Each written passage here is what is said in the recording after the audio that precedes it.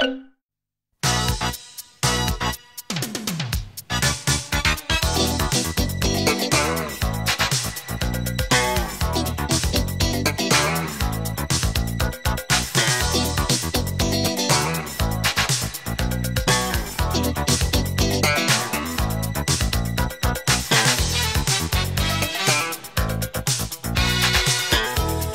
and welcome to the new episode in a series of screencasts on setting up a development environment on Ubuntu on Virtualbox. In the time past since the last recording, Sun was actually acquired by Oracle, including all its products, so now it's Oracle Virtualbox. My name is Natalie and today's episode is an overview of Netbeans.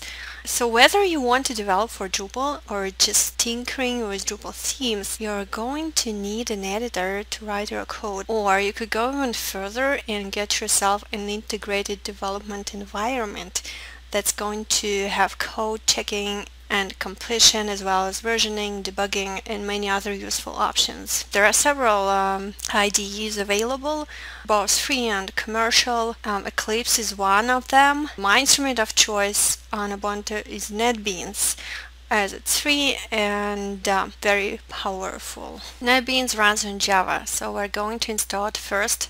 Let's open the terminal and run this command.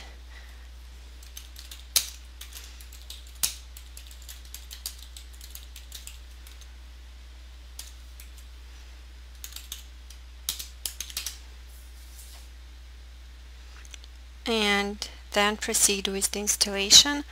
Just going to need your confirmation. So once Java is installed, we can go ahead and download Netbeans from the official website. And in case you are wondering, there is actually a version of Netbeans included in Ubuntu repository, but it's usually lagging behind the official release. So let me show you.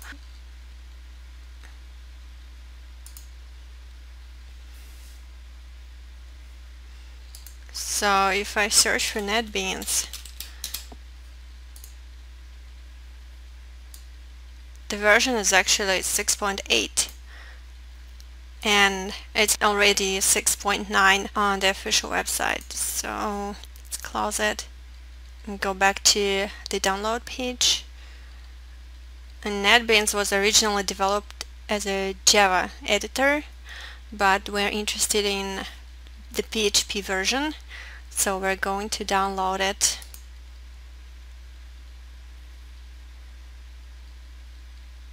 Save the file. After it's been downloaded, make sure you know the directory where the file has been downloaded. Then you can open it through the command line. Remember, Linux directories are case sensitive.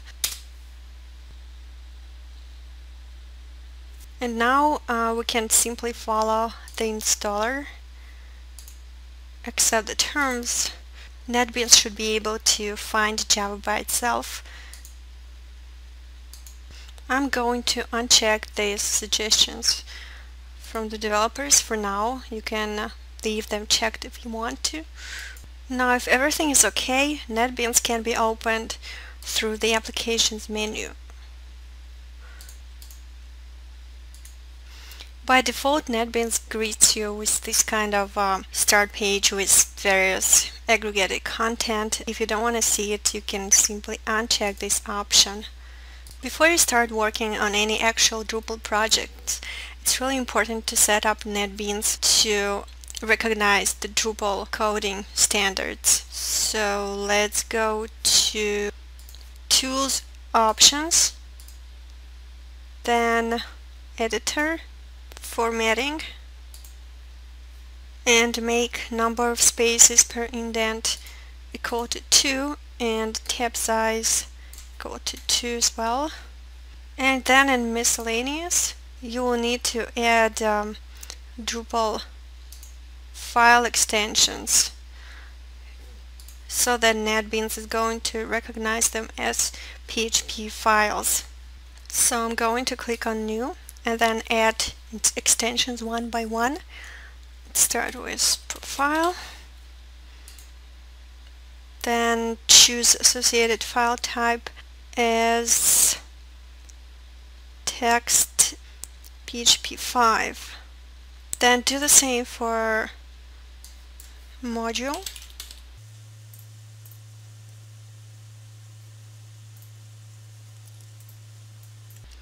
Theme.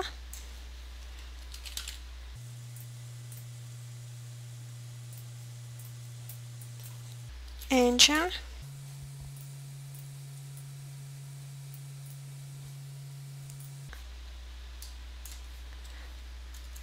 Install. And test. Now I'm going to click OK to close options. In the previous episodes we have installed a new Drupal website, so now I'm going to use it to create a new Netbeans project. Go to File, New Project, or you can type Ctrl-Shift-N, then choose PHP application with existing sources, because we already have the code base. Hit Next. Now I need to find root directory of my Drupal site, and it's here, Drupal sites 16. Okay. Correct the URL of the project if you need to. So I know that my site is at Drupal 16, and then we're done. So default Netbeans setup is going to have several windows and tabs. The projects is going to show all your projects, so if you're going to create a new one, it's going to show up here as well. The Files tab is going to show files for your currently active project. The Services shows your databases and other services. Actually, let's make the windows a bit bigger. And I'm going to make sure the connection to our database server is open. So it tells it's disconnected right now. So let's try connecting it. Okay, we need to set up it first. So you can log in as root, and you need to add the password that you used to set up your MySQL database server.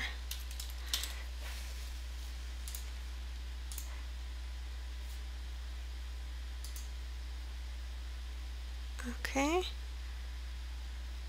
now it should be connected and it shows you the databases. So you can connect to the database for your Drupal website. So your connection is going to show right here, and you can choose your database and see the tables. Or if you right click on the tables, you can do various commands, but we're not going to go into it right now. The navigator, if you click somewhere in File, the navigator windows can show you the list of functions in the current file, but the index.php doesn't have any declared. So let's open some other file. Actually, we can simply right click on this function and then go to navigate and go to declaration.